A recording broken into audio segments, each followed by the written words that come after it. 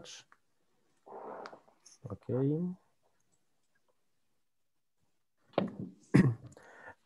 Welcome everybody. My name is Ricardo. I'm a student from Mexico and I'm currently living here in Turkey. So today I will give you this small introduction to Spanish language. So my company is called Spanish for Your Future, Introductions for Spanish. And today I will be teaching you some basic expressions for your daily life, how to have basic conversations, and things you can use to start learning Spanish. Or if you're ever planning to go to Spain or Latin America, these things are going to be really useful for you. Tamam. I'm getting a bit of help in Turkish, but I think I can do a basic introduction. Merhaba, benim adım Ricardo. Ben Meksikalı yabancı öğrenciyim. Burada yaşıyorum ve İspanyolca öğretmenim. Bu benim sitesi, Spanish for Your Future. Ve bugün ben sizin İspanyolca öğretmen olacağım. And I'm going to need some help for later. Today I'm going to teach you some basic expressions in Spanish, some basic conversational skills for Spanish. Yes, please. Mm-hmm. Okay, so let's move on. And first of all, thank you everybody for coming. Okay. So I want to welcome all of you first of all, and this is how I say it, bienvenido. Bienvenido, this means welcome. Welcome to our first Spanish conversation public speech. Bienvenido, okay. Is it venido? Bienvenido, yes. The advantage that we have is that when it comes to reading in Spanish, almost all the letters are very similar to Turkish. The vowels A, E, I, O, U, the B, the V, bienvenido. So it's going to be really easy for you to read. We have a couple of exceptions, and as we go through them, you will see. It's quite easy, to be honest. So okay. we can repeat after you, right? Bienvenido. Exactly. Bienvenido. Yes. I'm going to say some things. You repeat after me. So first of all, allow me to introduce myself. Okay. So when it comes to introducing yourself, this is the way you do it in Spanish. I'm going to do it for me, and then I'm going to teach you how to do it for you. Ricardo Buenrostro. This is me, Profesor Ricardo Buenrostro. Me llamo Ricardo. Me llamo Ricardo. This means my name is Ricardo. Soy de México. Soy de México. I am from Mexico. Tengo 27 años. Tengo 27 años. I'm 27 years old. I'm going to give you the numbers so you can give your own age. Don't worry too much about it. And this is basically what I do, my profession. Soy profesor de español y estudio cinematografía. Soy profesor de español y estudio cinematografía. I am a Spanish professor and I study cinematography. Okay, this is my introduction. My name is Ricardo. I am from Mexico. I am 27 years old and I'm a Spanish teacher and a cinematographic student. Okay, but what can you do if you want to introduce yourself? Well, there is a very simple formula that you can see in here. Introducing yourself in Spanish. First of all, we have me llamo. Me llamo is basically what you say in Spanish for your name. My name is, and then you give your name. You can say me llamo Melich, me llamo Maria, me llamo Esra, me llamo Eduardo, whatever your name is. Then we have soy de. Soy de means I am from. This is when you give your nationality. Okay. This is when you give your nationality. And basically the only thing you need to add after this is your country. For example, yo soy de México. In the case of some of you, soy de Turquía. Soy de Turquía. Look, I'm gonna have some notes in here, and for the ones you want, you can send me an email after the conversation, and I'm going to send you the transcript. Turquía is the way we say Turkey in Spanish for the country. For example, you can say, soy de Alemania. This will be Germany. Soy de España. This will be Spain. You simply add your country right after this expression. Okay, and what about the third line? Tengo, number, años. In Spanish, we don't say I am 27 years old. We say I have 27 years. I have 27 years. In Turkish, it can make sense if you say Hayatim 27 yıl var. My life has 27 years. So tengo, por ejemplo, yo tengo 27 años. I'm 27 years old. When I show you the numbers, you will understand how to say your own age. Okay? And this is the case for a lot of you. It's going to be soy estudiante. Soy estudiante. I am a student. Okay?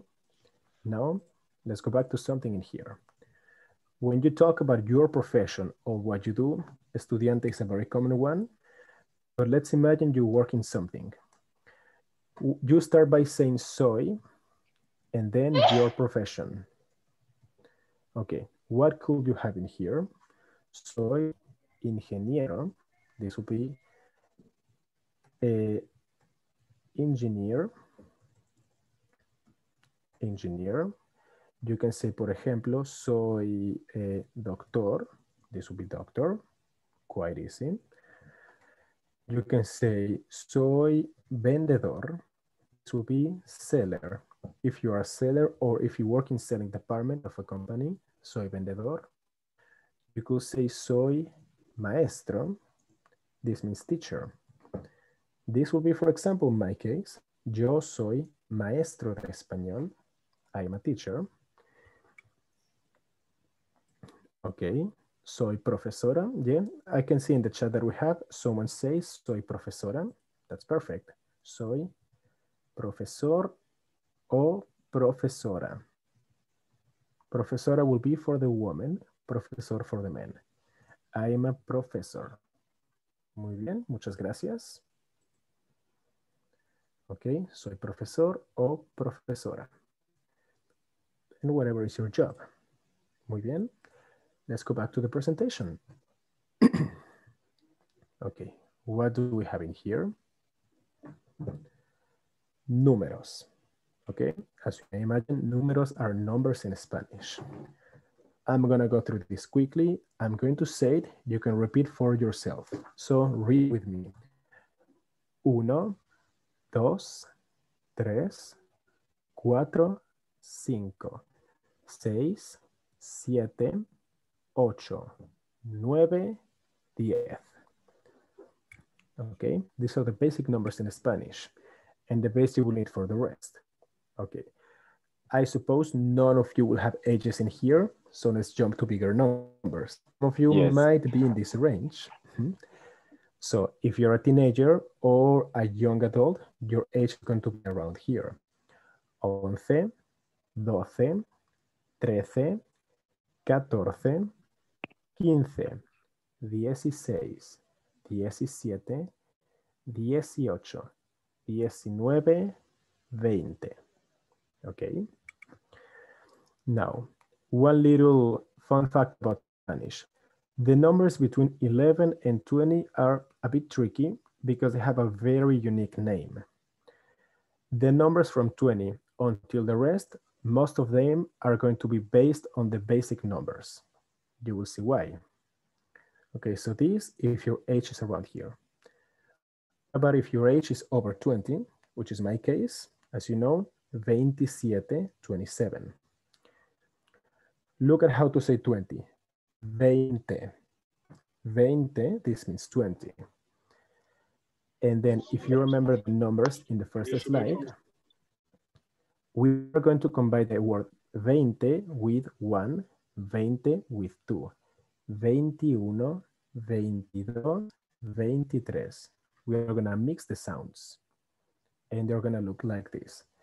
21, 22, 23, 24, 25, 26, 27, 28, 29, y 30. This will be 30. Okay. I will not go through all the numbers because it will take a lot of time. But if you want, I'm going to send you a paper later in the end of the presentation with the numbers up to 100. If somebody here goes to there, I'm quite impressed. Okay, now this is something you will need all the time. You will need it today. You will need it ever if you need to go to a Spanish-speaking country, or if you know. ¿Qué significa? ¿Qué significa means what does it mean? NEDEN. If there is something you don't understand, you come and ask to your friend or someone, ¿qué significa? NEDEN, what does it mean? And they will explain. Remember this, I'm going to use it today quite a lot. Okay, let's move on. Buenos días, buenas tardes, buenas noches. Okay, very common and basic expressions in Spanish. Buenos días, buenas tardes, buenas noches. Okay, you can read them, okay? And now you can ask yourself, ¿qué significa? Okay, you can guide yourself by the picture in here. Buenos días means good morning. Buenas tardes means good afternoon. Buenas noches means good evening or good night. We have a fun fact about Spanish. We don't have 4 ways to talk about the day, like in English or Turkish. Good morning, afternoon, evening, and night. We only have 3. Buenos días is for the morning. Buenas tardes is after 12 until it becomes dark. Buenas noches is at whatever time it gets dark. For example, in winter, it can be dark at 6 or 6 a.m., 6 p.m. for example. It's already dark. So at 6 p.m. you can say buenas noches because it's dark. Noche means night. Buenos días, buenas tardes, buenas noches. Teacher, just to be clear. Günaydın, buenos días. Günaydın. İyi öğlenler, tünaydın. Buenas tardes. Yes. İyi akşamlar and iyi geceler. Buenas noches. Buenas noches, exactly. Buenos días y günler. Buenas tardes y Öğlen. öğlen, iyi öğlen. Afternoon. Or iyi gün, kind of. Y buenas noches, iyi akşamlar or iyi geceler. Yeah, thank you so much. Thank you. For example, what time is it? Is 4:12. So I can tell to all of you right now, buenas tardes, bienvenidos.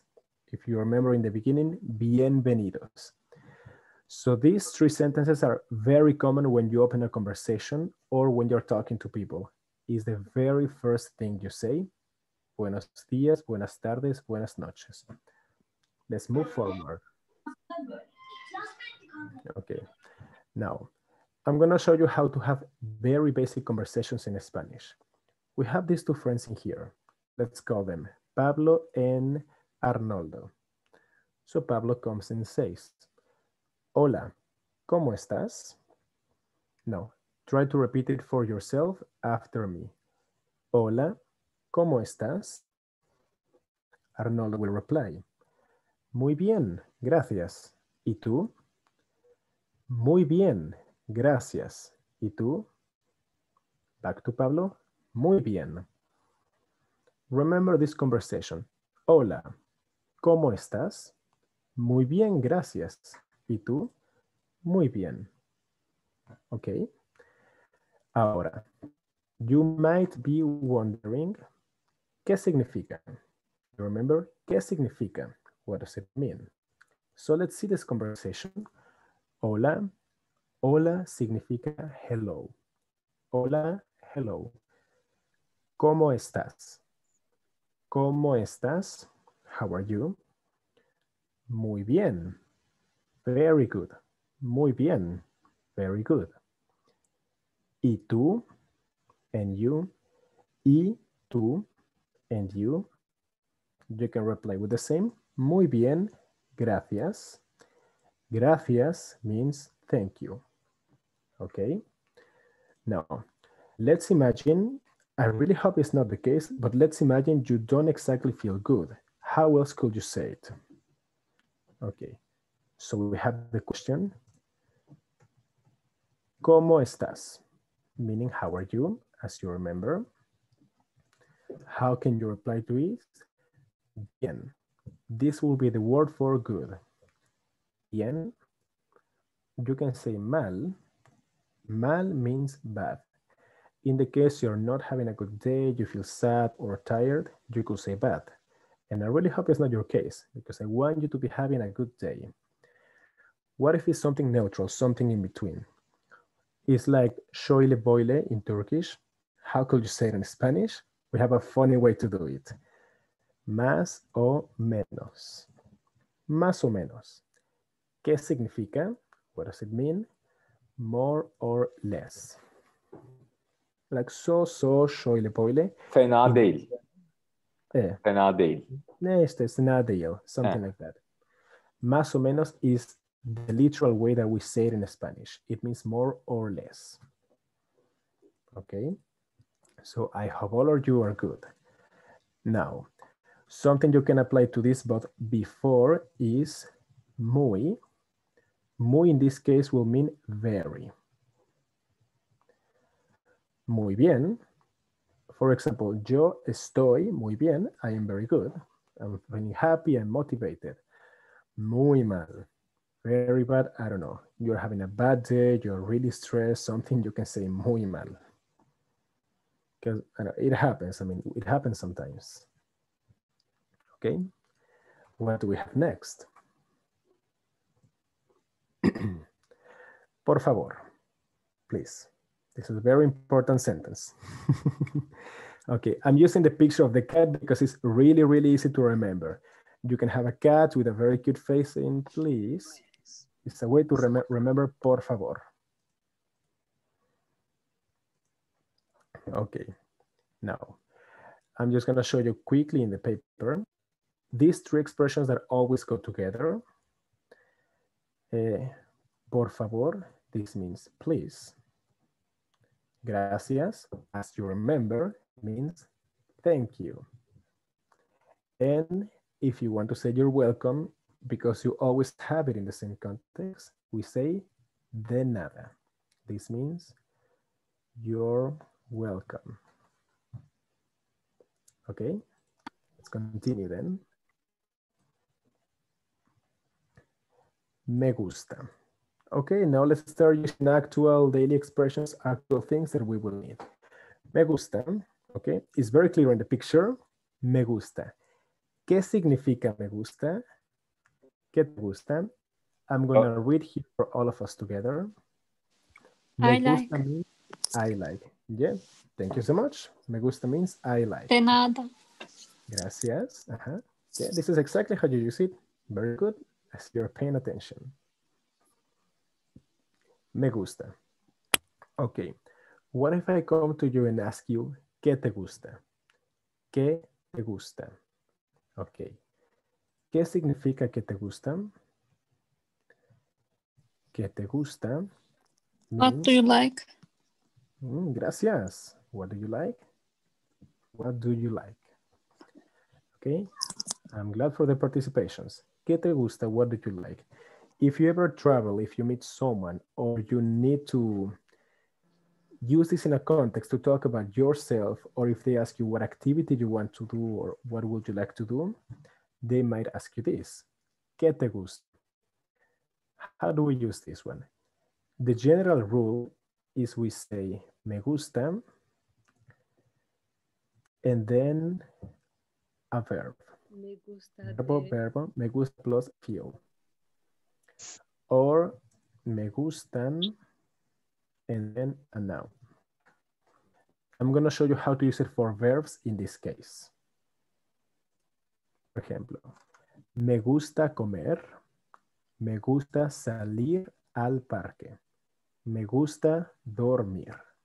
Me gusta escuchar música. I'm going to repeat it one more time and then I will explain. Me gusta comer. Me gusta salir al parque. Me gusta dormir. Me gusta escuchar música. ¿Qué significa? Me gusta salir al parque. This means I like going out to the park. Salir is our verb for going out. Chick-mac.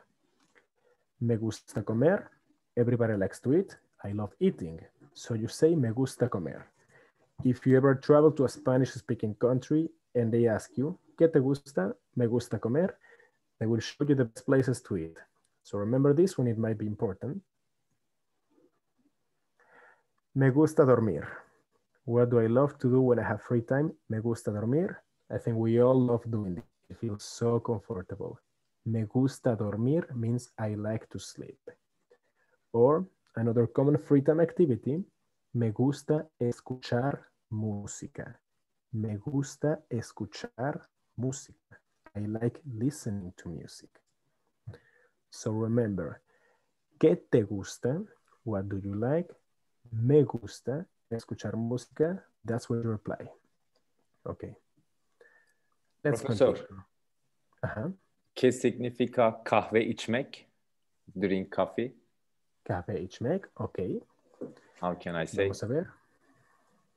Me gusta Tomar café. Drink coffee. Okay, thank you for the question. So if, for example, you like drinking something, tomar is our verb for drink. Café, that's coffee. Me gusta tomar café. I like drinking coffee. In my case, for example, me gusta tomar té. I love tea. Drink tea. Me gusta tomar té. Or in the case that, for example, you want to use the noun version of it, you can say, me gusta el café. I like coffee. Me gusta el té turco. I like Turkish tea. Me gusta tomar café. Me gusta tomar café. This is drinking tea. Mm-hmm. Me gusta el café. In this case, you're talking about the concept of coffee, like the noun for coffee. I like coffee. Muy bien. Now, besides things that you like, there are going to be things that you want. Now, quiero. Quiero is very important. ¿Qué significa? Quiero means I want. Gracias, Kubram. Gracias. Quiero means I want. Okay. So again, if you ever need something, if you're traveling to another country or you're communicating with people, you want to express what do you want. Of course, that's very important. So they will ask you this question. ¿Qué quieres? ¿Qué quieres? What do you want? ¿Qué quieres? Por ejemplo, it's going to have the same structure as me gusta, the same structure as I like. Quiero hablar español. Quiero comer una ensalada. Quiero viajar a España. Quiero ser tu amigo. ¿Ok? Ahora, ¿qué significa? ¿Qué quieres? Quiero hablar español. This means I want to speak Spanish. Quiero hablar español. Quiero comer una ensalada. I want to eat a salad. Quiero comer una ensalada. I think this one in particular is important if you're in a Spanish-speaking country or with Spanish-speaking friends. Everybody loves eating. Me gusta comer, so I want to eat something. So I'm going to come to my friends and tell them, quiero comer. It can be, quiero comer pasta, quiero comer pizza, quiero comer una ensalada, quiero comer kebab, whatever you like. ¿Qué quieres? Quiero viajar a España. Quiero viajar a España. I want to travel to Spain. Quiero ser tu amigo. Quiero ser tu amigo. I want to be your friend. This is something you can use as a foreigner. When you go to another country, you can meet people like that. You come, you introduce yourself, I showed you in the beginning. Me llamo Ricardo, soy de México, quiero ser tu amigo. I want to be your friend. Spanish speakers from basically anywhere are very, very friendly. Believe me, you can really make good friends with us. Let's continue. Now, let's imagine you're trying to apply this to a real life context. Por ejemplo, what if you ever encounter this situation? Quiero un café. Quiero un café. I want a coffee. Why? Me gusta el café. Me gusta tomar café. Osaman, quiero un café. Okay. How could you go to a coffee shop and get your coffee? You're going to have a dialogue like this. Let's start on the right side. Buenas tardes. Like I mentioned, a good opening, conversation opening. Buenas tardes. ¿Me da un café, por favor? ¿Qué significa por favor? Please, as you remember. Claro, con leche o sin leche. Claro, con leche o sin leche. Back to this. Con leche. Aquí tiene. Muchas gracias. Ok, ahora, ¿qué significa? Let's see this dialogue. ¿Me da un café? If you remember the opening, we know that. Buenas tardes, good afternoon. ¿Me da un café? Could you give me coffee? Claro. Claro means of course. The translation actually is clear. It's like, it's clear, I understand, of course. Claro. Con leche o sin leche. Con leche means with milk, o sin leche. Sin leche means without milk. Because some people like a strong coffee, some people like milky coffees. Yo, me gusta el café con leche. That's my personal choice. I like my milky coffee. Aquí tiene. Aquí tiene. This is what we say in Spanish to mean, here you have it. There you go, buirun. Aquí tiene. It's a very polite way to give something to someone. Okay. Let's try to apply something similar in a context like this. En el restaurante. In the restaurant. Okay. So let me go back a bit to show you the sentence that we had in here. ¿Qué quieres? ¿Qué quieres? What do you want? Okay, this is technically an informal way to say it.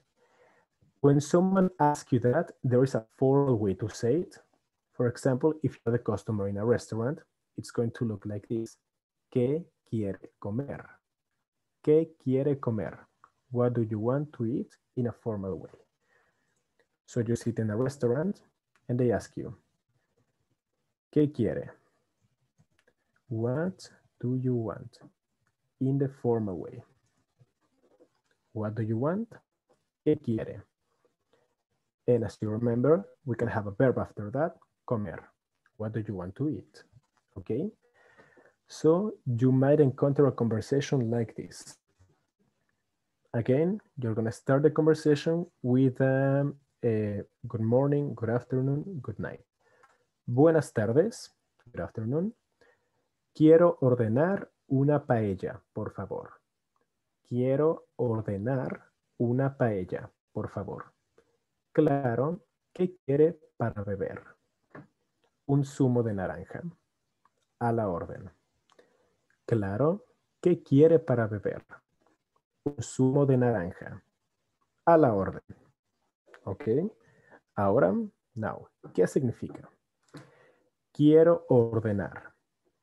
So in this case, I have two verbs. I want to order. Quiero ordenar. So when you have this, everything you want to order is simply going to come after. Quiero ordenar pizza. Quiero ordenar spaghetti. Quiero ordenar sopa. Sopa significa soup. Quiero ordenar papas a la francesa, rice. Whatever you want, quiero ordenar. Now, if the waiter asks you, ¿qué quiere para tomar?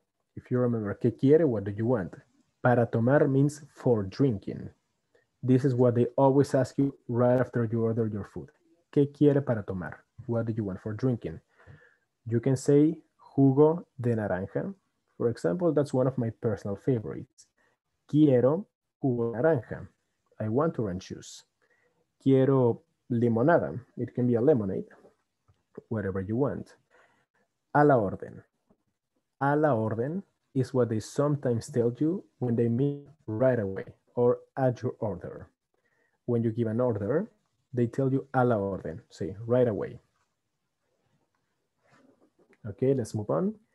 And of course, because it's a very common thing that I love in languages, when they come to you and serve your meal, this is what we say. Buen provecho. Buen provecho. This is basically afiyet olsun. Enjoy your meal will be the English equivalent. It's like afiyet olsun in Turkish. They give your meal.